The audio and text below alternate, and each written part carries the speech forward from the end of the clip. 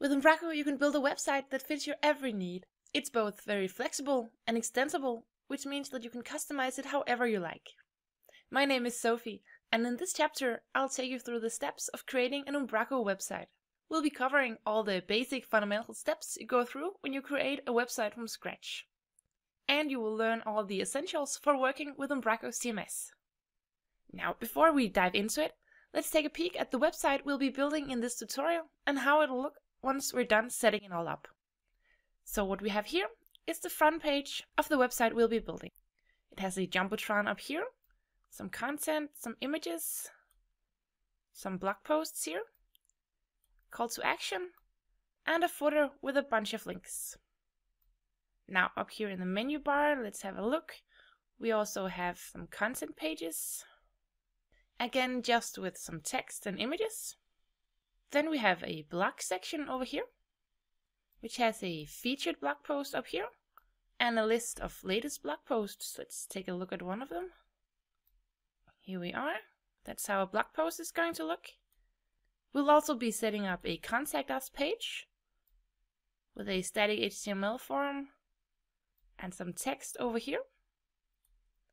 And finally, we'll be creating a team page with a grid containing images and some text as well. Alright, let's take a quick look at the back office as well. So you can see here in our content section our various content nodes. So let's have a look at a few of them. We'll have our welcome page, for example, here, our front page. It's some various groups here.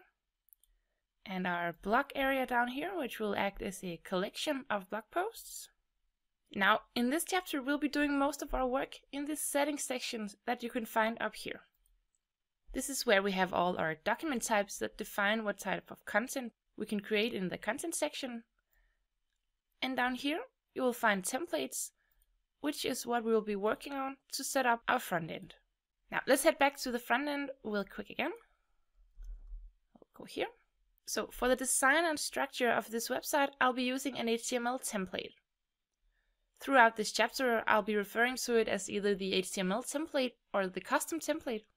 In the description for this video, or in the documentation section if you're watching on Umbraco TV, you will find a link to the custom Umbraco HTML template I'll be using.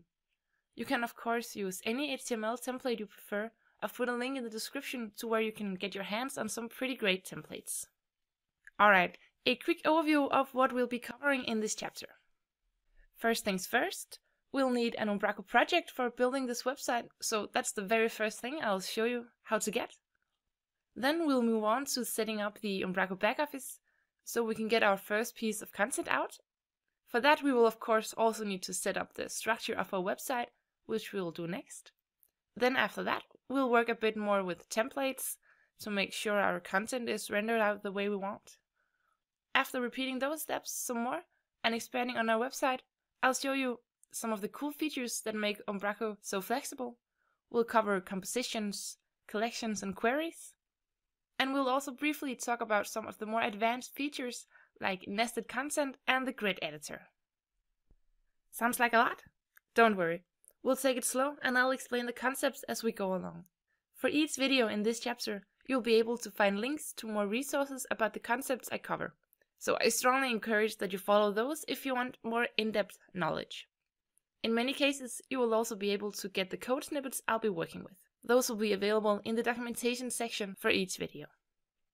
Okay, a final note. I'll be working with an Umbraco Cloud project throughout this chapter. However, I will not be covering details on how to work with Cloud, as we already have a bunch of material on that. There will be links below this video to our Umbraco Cloud section on the documentation and on Umbraco TV. Now, enough babbling. First up on our Umbraco journey, I'll show you how to set up an Umbraco project. That was it for this video.